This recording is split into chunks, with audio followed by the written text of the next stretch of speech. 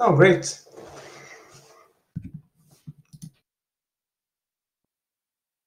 Do we have any listeners? It's you and I. I have a question here. How many tests do you have for Hyperbole, and how would you rate the test coverage compared to other packages? Well, that's a tricky one. Shall I spell it, talk it out loud, and then maybe type it at the same time? So I believe it's around like more than 300 test cases now. But I cannot compare the test coverage to any other package. I have no knowledge of any other package.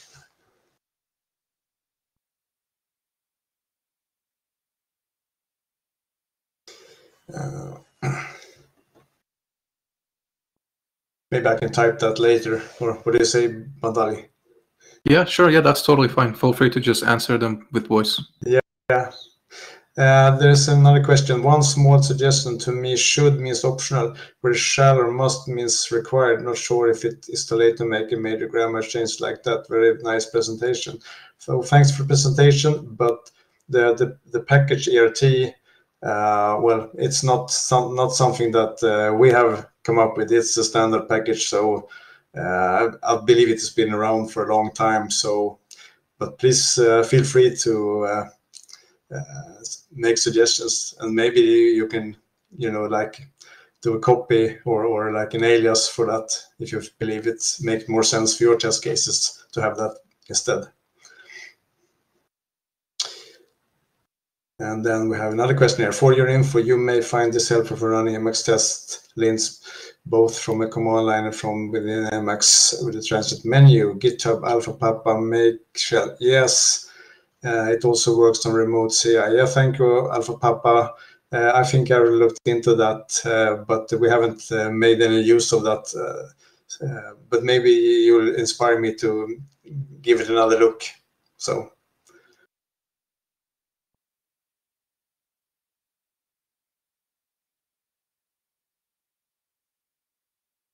Hey guys. I recognize that voice. Hi, Bob. Hey, how are you? Congratulations, man. Thank you. I have another question here. It is easy to run ad hoc tests inside an Emacs session. Given the command line scripts you need to run to get the batch test session running. Is it easy to run an ad hoc test?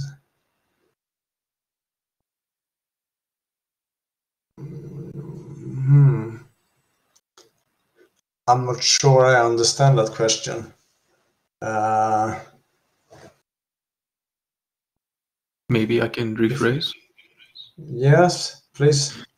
Sure. So I think what I understand is that since you have to use some of these command lines scripts to get a batch test session running, is it easy to run ad hoc tests in an Emacs session, or does that, like, in your experience, has that been difficult?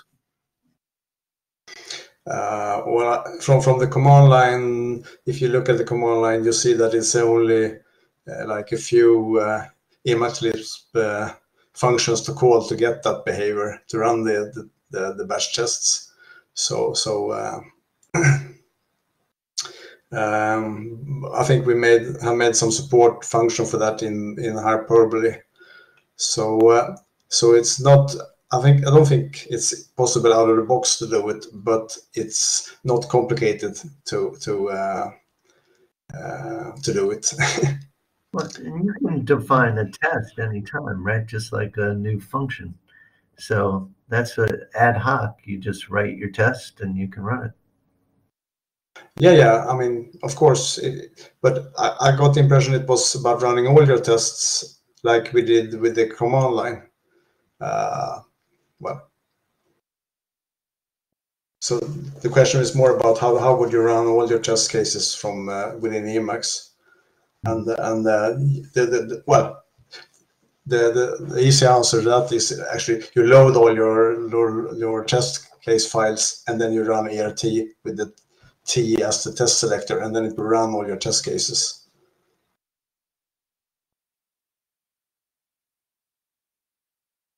Right, and I think they have expanded on their question a little bit as well, clarifying that, in other words, can you tweak tests in an Emacs session and run them right away? Which I believe, if I understand correctly what Bob was saying, you can basically define or redefine functions on the fly and then have them be run, right? Yes, yes. You just go into that test case and you used to change it and you run it again. And either you have to sort of load it, or you can use like the commercial thing I did. You use the hyperbole and just hit meta return on the test case and it will load it and run the test case again. So that's of course what you normally do when you define a test or debug a test case or develop a test case. Just start with something small. Just make sure maybe you can prepare the test properly and run it again and again and again until you're ready with it. So that's a good point. You can definitely do that, and that's part of sort of how I normally develop the test cases. That I mean, start with something small so I can see that I get maybe the right input in the buffer that I want to test on or something, and then I expand on that more and more and add more and more tests to it. You might, can you hear me? Yeah, you're loud and clear. You might tell them a bit about how many test cases you have. I guess you commented on that, and like what happens, with the CI/CD pipeline every time we commit, across all the versions and what you have set up there. Because, I wish people could see it. But you can go and check on GitHub, and you can see the logs, right, of any of the builds. But tell them a bit about that, Mats, because I think that's pretty impressive. Well, that's part of more the CI/CD part of how we develop this using GitHub and workflows that you get out of the box from there. So this more than 300 test cases are now run for, I think, 5 different versions of Emacs when we do a pull request or a commit. So that's a good way to ensure that it works from version 27.2 up to the latest master version, because there's some changes in Emacs over the different versions that can affect your functions or your code. And they all run in parallel, and so typically in under 60 seconds, I think you've got all of them run. So you've got pretty extensive testing, which does catch interesting bugs here and there, right? Yes, of course it does. I mean, you normally develop with one version and then you think everything is okay, but then when you test it with the different versions, you find out that there are subtle changes and there are things you might not sort of keep track of what's happening also. So you that's a way to get noticed that the core developers of Emacs have changed something that you sort of based your code on. Now I got another question here. Did you have to change hyperbole code and design to be more readily testable as you were increasing your test coverage? Well, we haven't done that to a big degree, although I believe that is an important thing for sort of the future to do that, because some of the hyperbole functions are very complicated and long, and that makes testing them rather difficult. So at a few places we have sort of broken up functions in smaller pieces, so it'd be easier to do like unit tests of the different parts of it. So but there's a lot of more work that it has to be done there.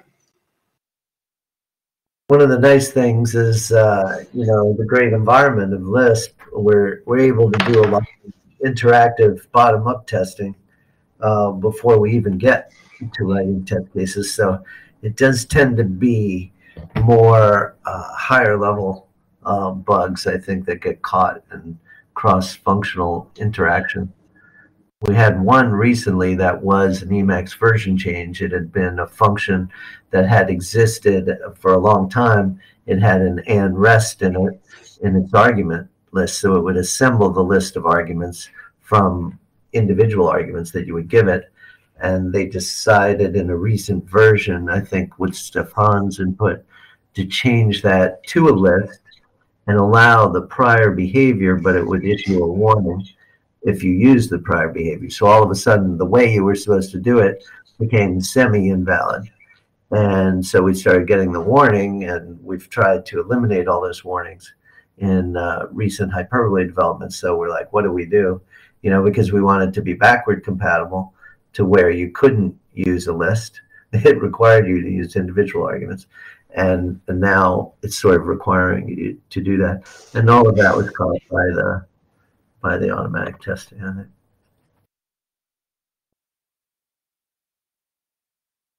Yeah.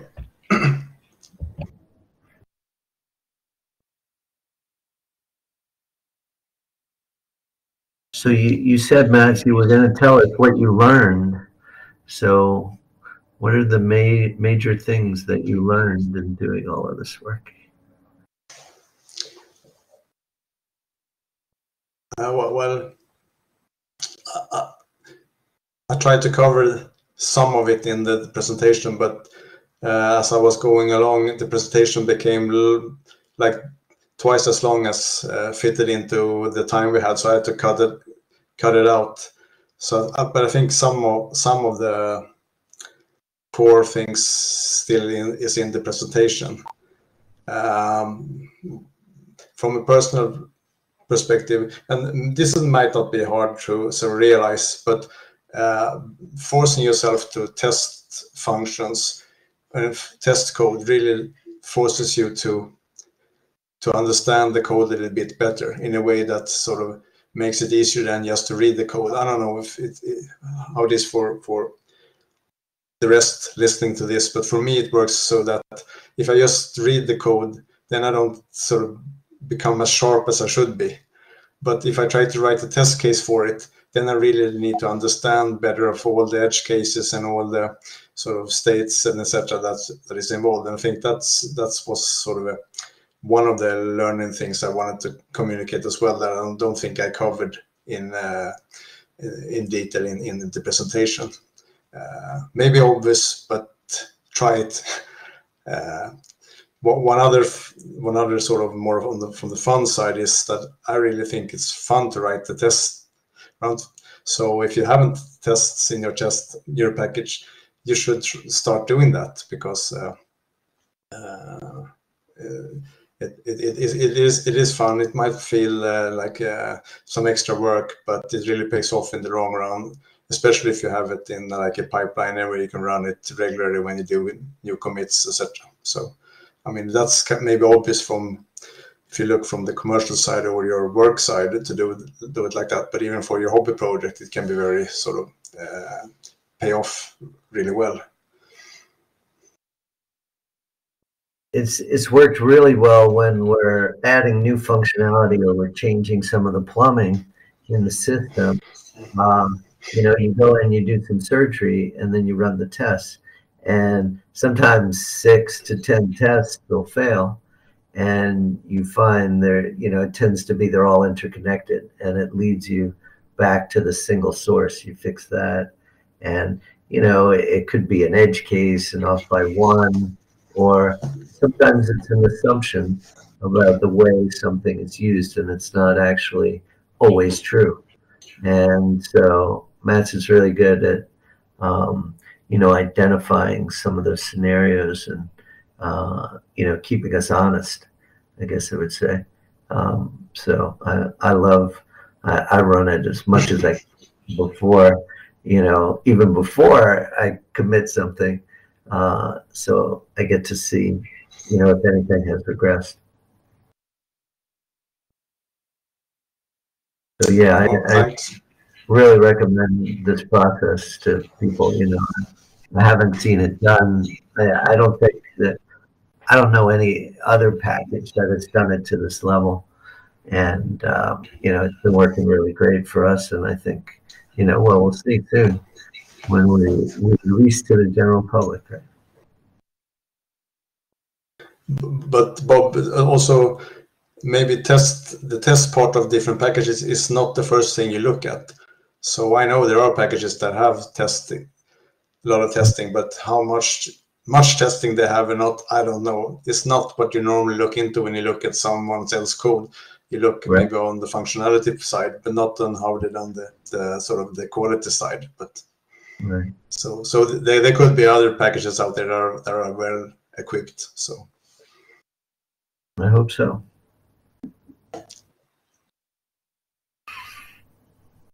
What's the craziest bug you found when writing these tests? Well, what springs to my mind just now is that we were doing some tests, or I were doing some tests for when you narrow, what do you say that? When you, in outlining, when you sort of compress things in an outline, so you get, sorry, Bob, you maybe have it, what I'm looking for? When you hide text. Yeah, when you hide. So I was doing some cursor movement over that, and I always assume that if you do like a prefix argument to like a simple cursor movement, like Control F, moving one character position, and you would give it the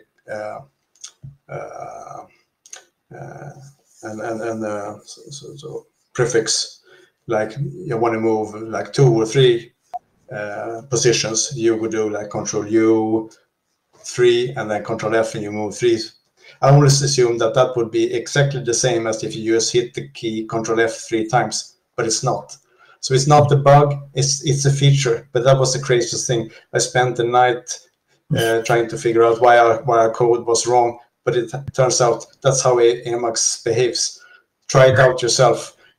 Try to move over the 3 dots at the end of that and see what happens. Do it with cursor hitting the key or using a prefix argument, and you see it behaves differently. That was the craziest thing.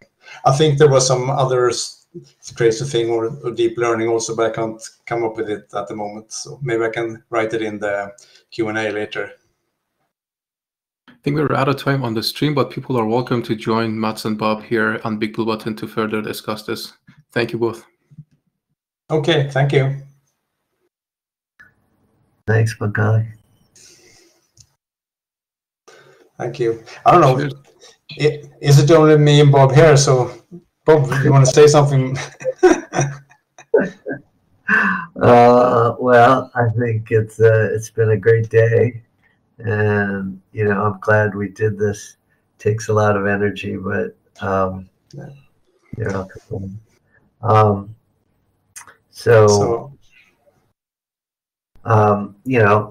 just really excited about the progress that this, and we're actually we're doing a lot of QA at work in my professional software work, and looking at how we can do more test-driven development, and so everybody's talking about this. We've got AI over here that can generate test cases, but strangely enough, with the rapidity of development and web applications, I think the level of testing has gone down in recent years compared to where it used to be, right? Because the pace has gone up.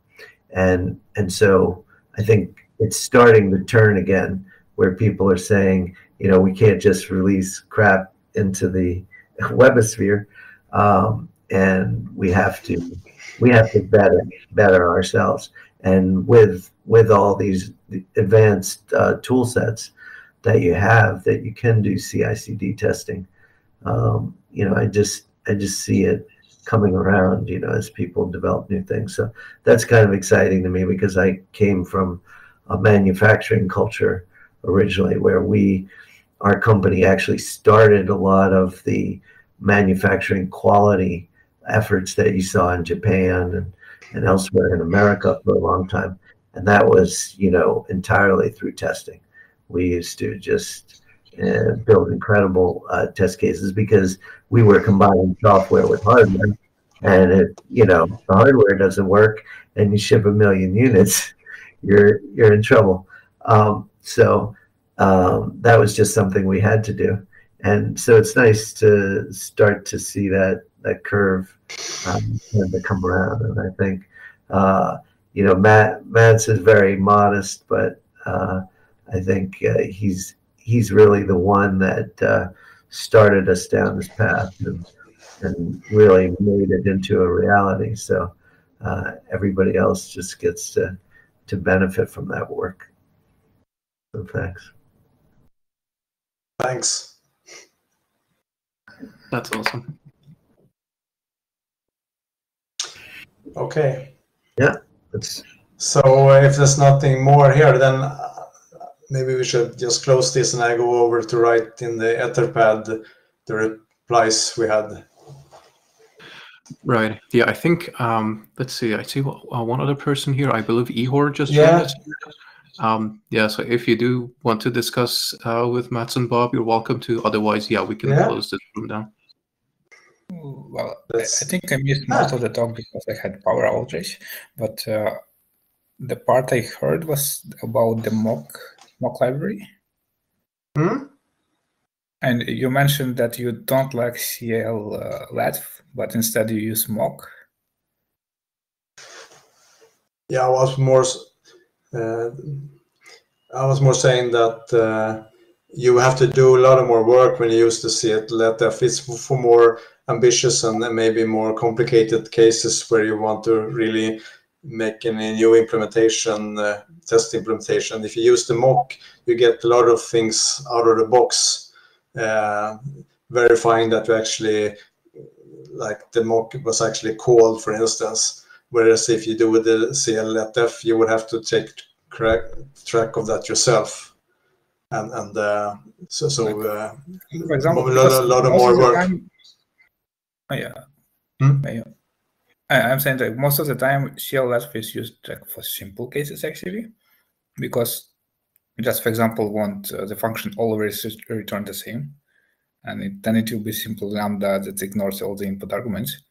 So that's really trivial most of the time. But I actually thought the opposite, that mock is supposed to be used for non-trivial cases. Sorry, once again, mock was supposed to be used for non-trivial. Yeah, I mean,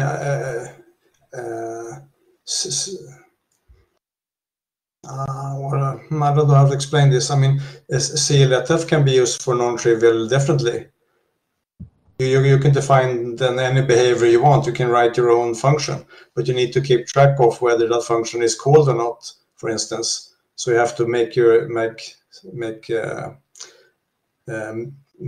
of that the function was called, so you can fire sort of an error in case your function wasn't called, because that would be one error case. So you mean the mock fires an error if the mocked function was actually not called? Yes, it does. Yes. So if your assumptions, you sort of document with the mock also your assumptions how your code is going to be called, and if those are wrong, you will get an error. So you will if the implementation would maybe change, for instance, and not call the thing you're mocking, then you will notice that. But if you use CL-LATF, then you will have to keep track of that yourself. Okay, I see. And org mode also uses a lot of ERC tests. So we mostly use in org mode. We have a lot of tests also. Okay. Yeah. I'm sure you have. I have. We rely on CL-LATF. We don't use third-party libraries at all. Oh, you use CL-LATF, okay. Yeah. At first I found it very powerful to use that, but then I learned more about how we can use the mocking library for what I needed, and I prefer that at the moment. I see. That is interesting, because I have seen it, but I didn't consider that it can be useful even in simple cases.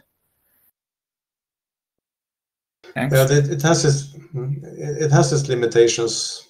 So it's like life. How you turn depends. But maybe I should look more into the org mode and the test cases there to learn more about that. So thanks for pointing that out. We are trying to like cover as much as we can. Well, it's almost impossible for org, but yeah, we keep adding more tests. That's great.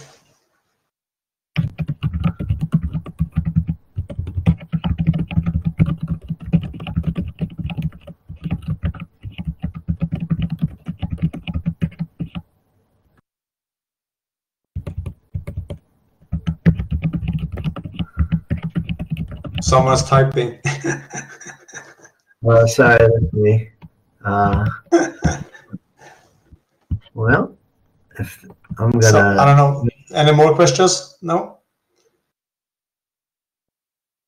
Okay, then I'll go back and try to document this in the Etherpad. And thank everybody for joining. Great.